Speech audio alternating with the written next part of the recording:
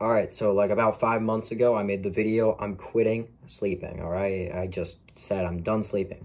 But that's nothing compared to what's about to happen.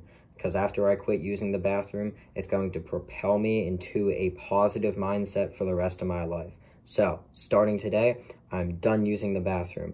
And I really think this could be a really good thing for my career. I know a lot of entrepreneurs have done it, so I think this is gonna be like the new me, all right? So just call me the no bathroom guy. Just that's my name. I'm changing my channel name to no bathroom usage, all right? So thank you for watching the video. I just want to say I appreciate it a lot.